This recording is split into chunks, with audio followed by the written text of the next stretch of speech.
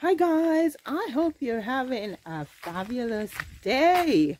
I actually just done cutting these flowers because I will be making a couple floral arrangements, and I definitely will be using this video to do an instructional video and an educational video. So please stay tuned.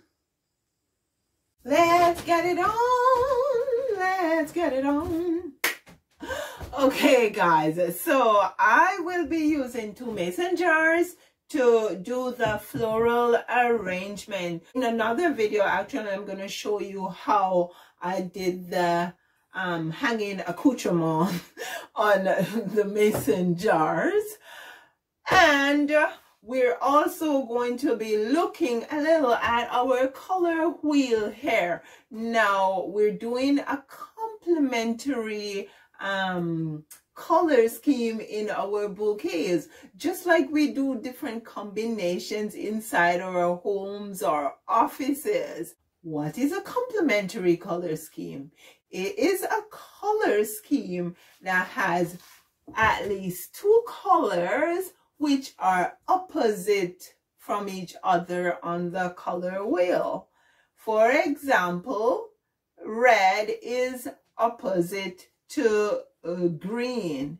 So if you should use red and green in your space, you are using a complementary color scheme.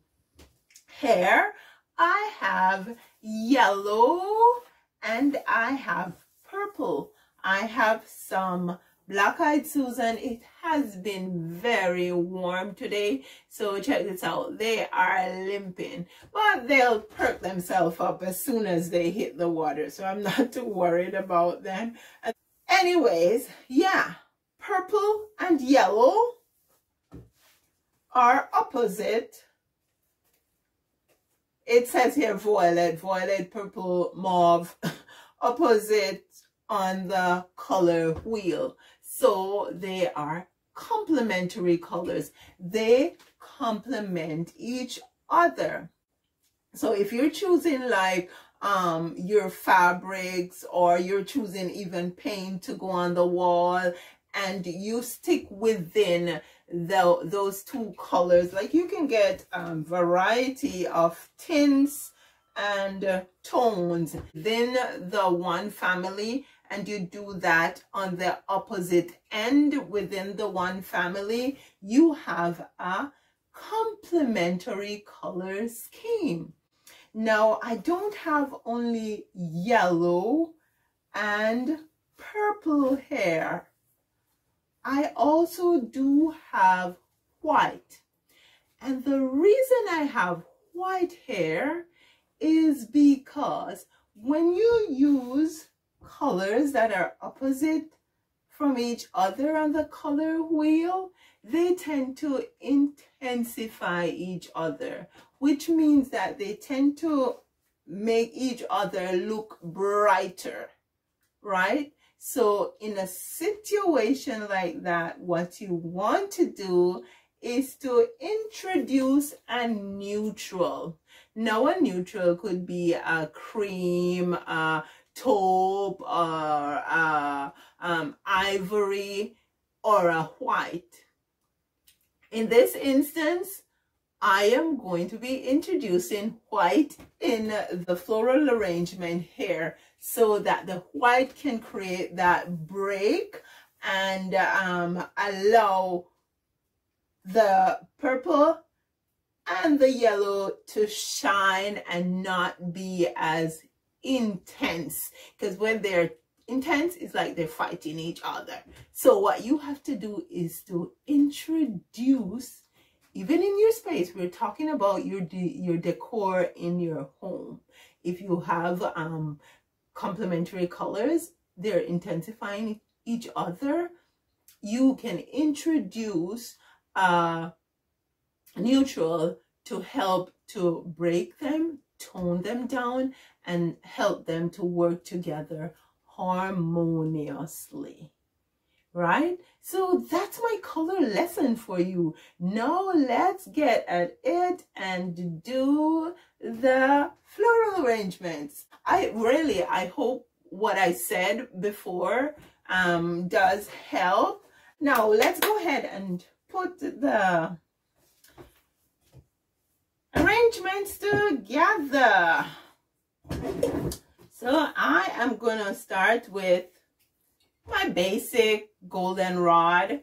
We have lots of goldenrods around here. Now I don't want them to be too tall above my little hanger here, just in case I want to. Actually, I'm gonna hang them, and so yeah, I don't want them too tall, so I'm just measuring against the little hanger here to see how tall they are. And as a matter of fact, I could put them all together. Let's snip off the bottom of these two because they're taller, and then I do that, and I'm gonna cut on the diagonal, because the theory is if you cut them on the diagonal, it gives them more surface area to actually drink water. So I think that's good. And I'm just gonna take off some of the leaves. I don't want too much leaves in the water. I'm gonna put, it's a basic arrangement, guys, nothing too fancy. I'm gonna have it here in the greenhouse, and so when I come in, I have a little beauty in the greenhouse. It's a small space. It's a 10 by 10, but I should give you guys a tour because I have a loft area out there. Do you know what? I think I'm gonna need a little more water in this jar.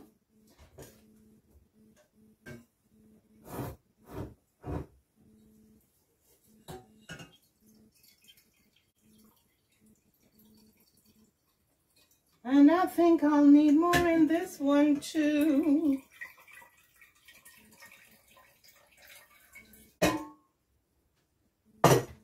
Okay. I'll put 3 in each. Definitely when they drink water and perk up, they will look better.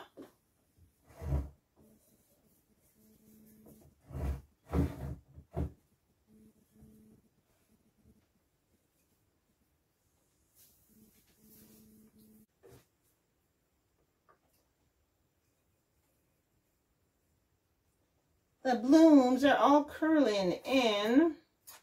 Now let's get our white. Now I love the rain because the plants need the rain, but there's some blooms in the garden that don't do very well with the rain. When it rains, they go bad. And these Shasta daisies are one of those blooms. These ones I love to work with. Gypsophila. Okay, guys, this is what it is. It is exceptional in bouquets. Look at this. They're starting to perk up. So let's put these Gypsophila in. Just too much. Let's.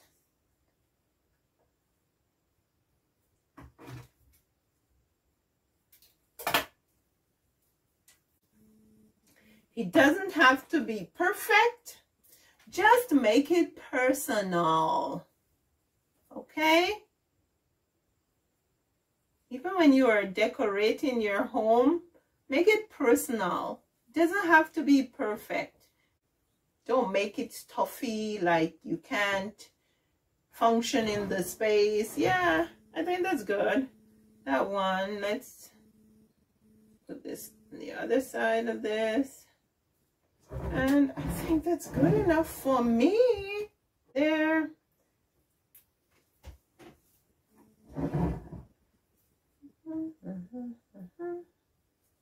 Oh, to my mama. My mama loves to make floral arrangements. She loves gardening too. She loves her flowers.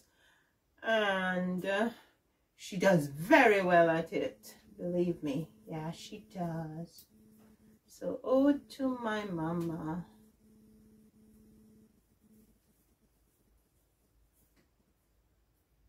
Oh, there we go.